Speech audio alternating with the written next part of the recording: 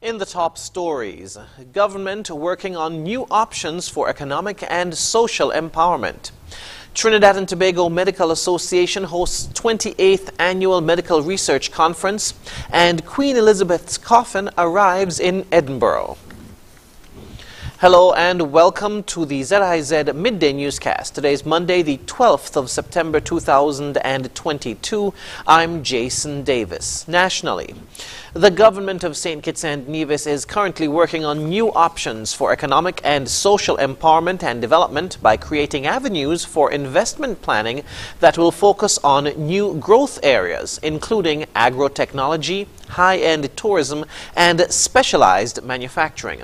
This was addressed at a meeting held recently on Tuesday, September 6, when the Right Honorable Dr. Denzil Douglas, Minister of Economic Development, along with Minister of Sustainable Development, the Honorable Dr. Joel Clark, met with senior staff members within her ministry to discuss ways in which both ministries can create synergies or collaborations between economic planning in sustainable development and investment planning in each of the respective ministries.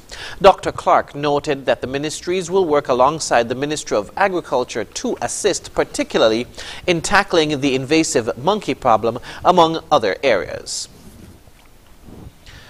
The St. Kitts National Youth Parliament Association has elected a new executive. Following the group's annual general meeting on Sunday, Moriel Knight, Malachi Ferguson, Duana Bradley and Jalen Monzak were re-elected to their positions of President, Vice President, Secretary and Treasurer. Hassani MacDonald has been elected to serve as Public Relations Officer, according to a press release. Special mention was made of Patrice Harris, Hanif Charles, Carissa Roberts, Leanne Knight, Azuri Liburd and Devon Cornelius, who are leaving as general members of the association. The President recognized and thanked them for their years of service to Scanaipa.